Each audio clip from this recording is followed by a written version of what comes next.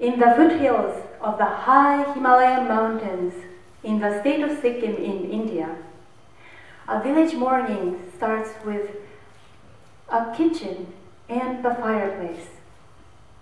My adopted sister, Anom, is preparing traditional food for me. The thin bread she is rolling is made from crops that have been cultivated in the area for centuries. These crops are much less eaten these days, but she kindly made it for me because this is what I'm looking at. I am an artist and a scholar.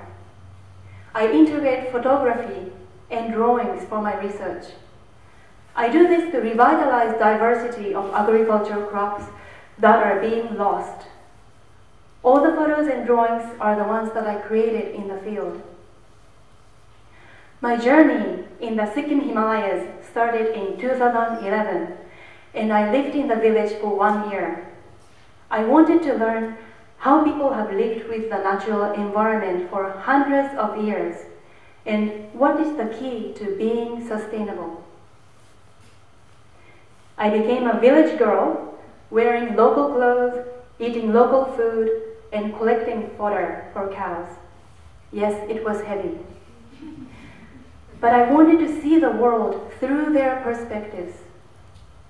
And I realized I was becoming more aware of who I am as a human being.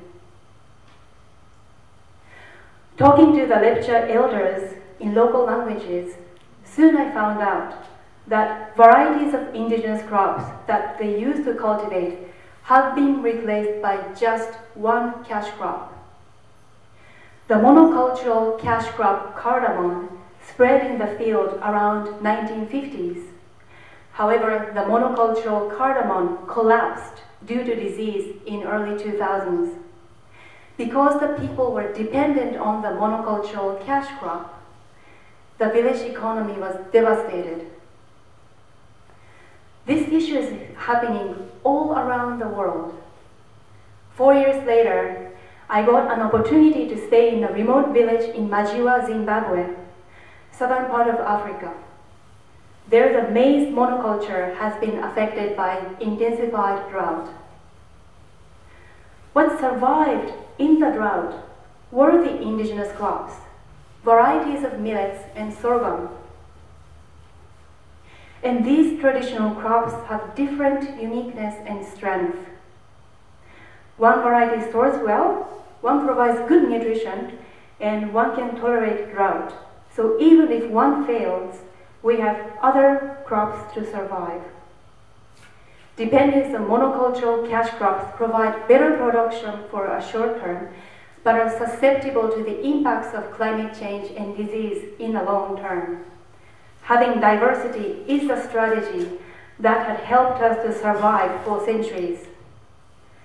For my PhD, I am working with the 2 indigenous communities in the Sikkim Himalayas and in Zimbabwe to revitalize their indigenous crops.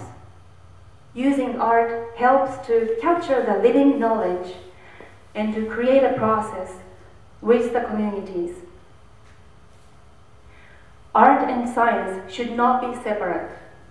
In the Sikkim Himalayas, I documented 36 indigenous crops using my photographs, drawings, local names, scientific names, use of the plants, and cultivation practices.